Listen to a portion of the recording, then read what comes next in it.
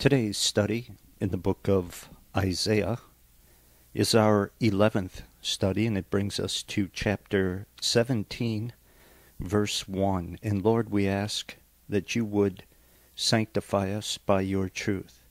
Your word is truth. In Jesus' name, amen. An oracle concerning Damascus.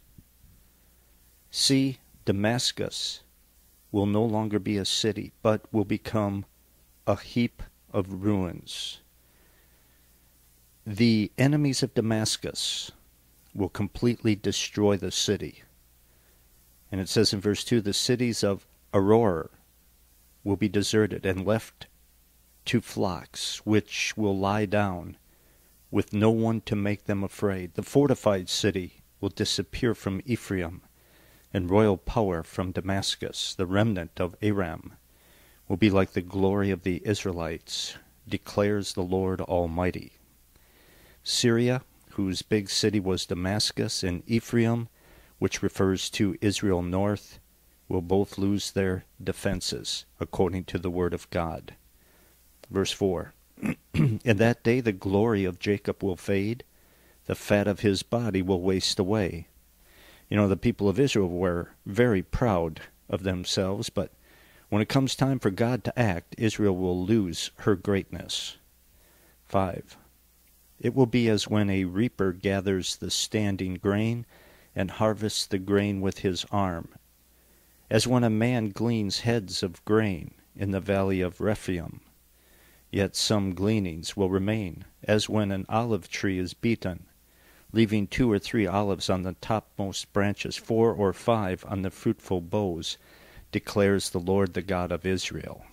God says that when he is finished punishing his people, there will only be a few left, like the few stray olives hanging on a branch after the tree has been harvested.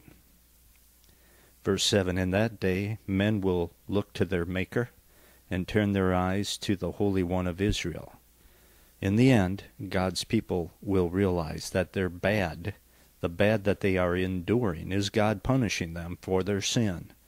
And when they finally figure that out, they're going to start obeying God.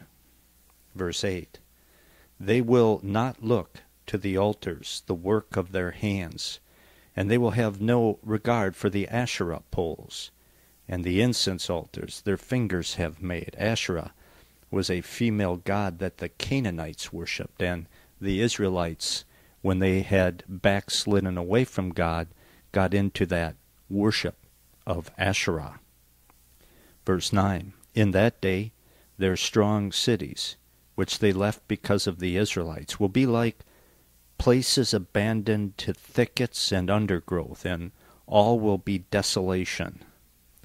Israelite city will be empty when God judges them, just as they had become empty when God judged the Canaanites before Israel took possession of the land.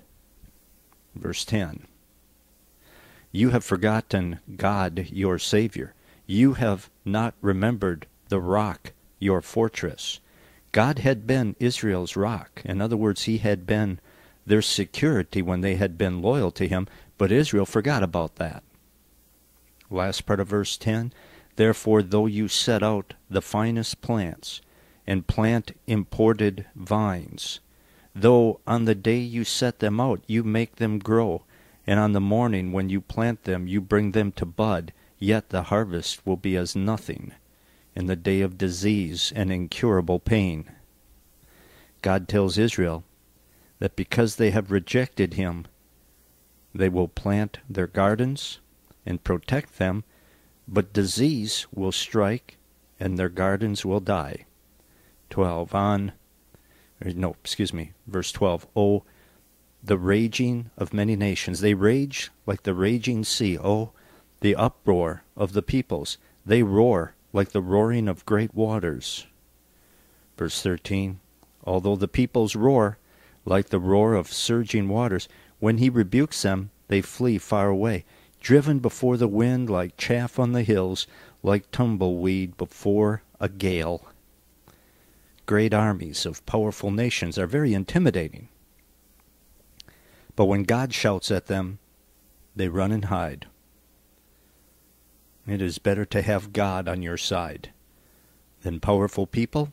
It is better to be right with God if you are a nation than have a very powerful army. Because if God is judging because of sin, he can take care of that powerful army and anything else that that nation trusts in a hurry. 14. In the evening, sudden terror. Before the morning, they are gone. This is the portion of those who loot us, the lot of those who plunder us. The enemies of God's faithful cities will lose in the end. They may cause trouble for a while, but before long, they will be gone. And it's not just the faithful Israelite cities, but it's just a good principle, a general truth. The enemies of God's faithful people will lose in the end.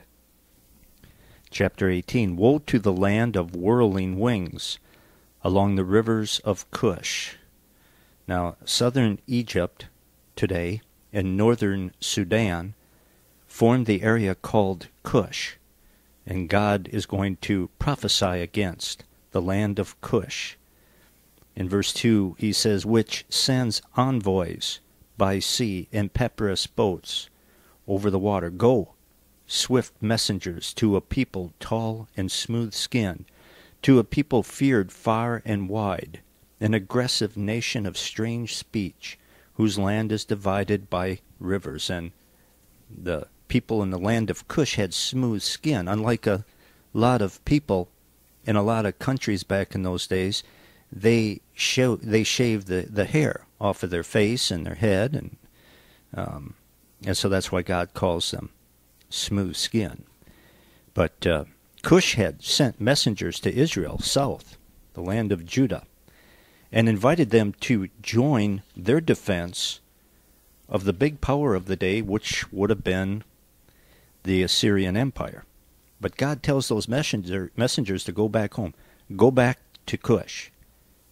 And, Israel needs more than a military alliance to keep them safe at this point. They need to get right with God, because that's the only thing that's going to provide them the protection that they need.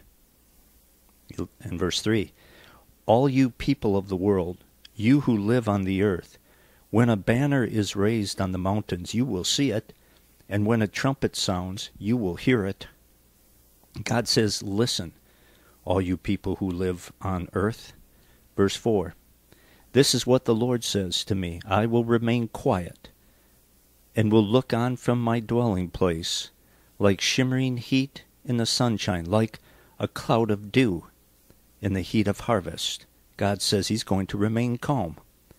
A lot of turmoil on earth, a lot of turmoil in the Middle East, God says, but I'm going to remain calm. Trouble between nations doesn't affect God.